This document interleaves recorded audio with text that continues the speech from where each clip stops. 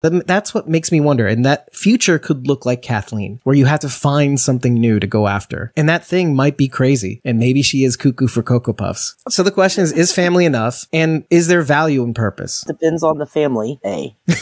Okay. Fair.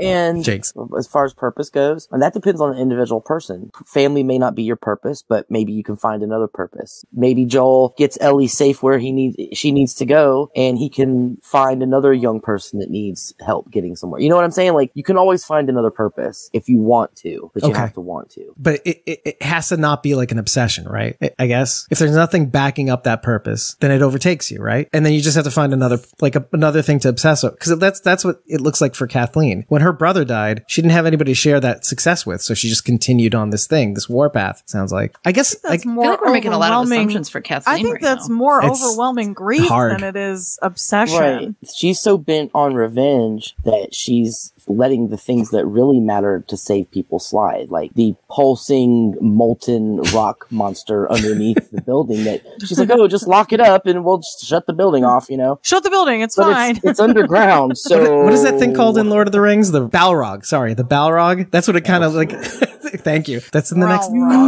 You shall not pass. You shall not pass. Sorry, that's my terrible Joel impression. But I thought it was Morgan.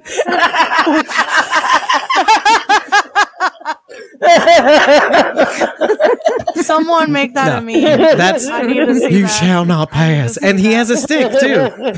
I need to see it. I need to see him with his staff standing there.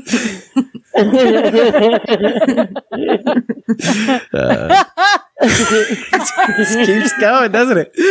I can't.